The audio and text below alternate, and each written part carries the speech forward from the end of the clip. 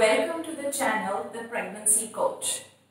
Today we are going to talk about how the baby's brain develops and in the womb. Isn't it interesting? As moms, as pregnant parents, we are all very worried about the overall growth and development of our baby. Is my baby on track? Is the weight fine? Are all the organs developing? But one of the things which also develops in the womb is the baby's brain. Isn't that interesting? So when your baby is conceived, your baby is a single cell and this multiplies into trillions of cells. All of this growth happens in the womb and the brain also develops in the same way. From a single cell, by the time your baby is born, there are billions of brain cells, which is actually more than the stars in the universe. Now that's an interesting fact.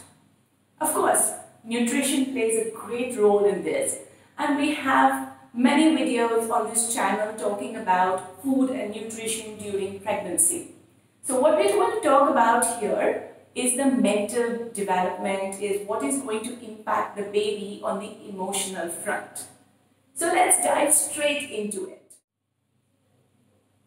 Now, one of the most important things is the emotional state of the mother. Now, I'm talking about major stresses. I'm not really talking about your day-to-day stresses like the maid not turning up or, maybe being late for work. Those are really normal stresses.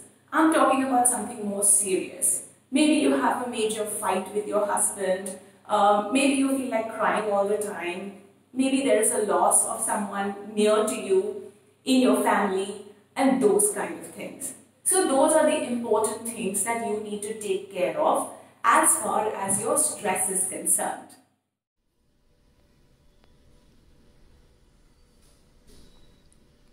So every day you are going to do a little exercise for me. Look at yourself in the mirror and see which mom are you. Am I the happy mom or am I the sad mom? And this is something that you can do on a daily basis. You don't really need to think about making yourself happy every single day of your pregnancy. It may not really be possible to be happy every single day of your pregnancy.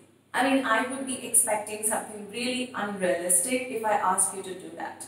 But what you can do is make yourself happy on a day-to-day basis. So if you find yourself to be that smiley mom, that's great. But if you're finding yourself to be the unhappy mom, here are a few things that you can try. So maybe meet a friend, go out and have a nice dinner together, maybe go on a date with your husband, watch a movie, get a massage, do anything which can help you to brighten up that particular day. You have to remember, baby gets your hormones. Happy hormones, happy baby. Stress hormones, stressed baby. And trust me, this lasts even post-birth. After delivery, don't you want a baby who is comfortable feeding, sleeps well, is happy and smiling? Well, those are your pregnancy happy hormones. And if you have a baby who's excessively fussy, crying, that's your anxious stress hormones, which you probably passed on during pregnancy.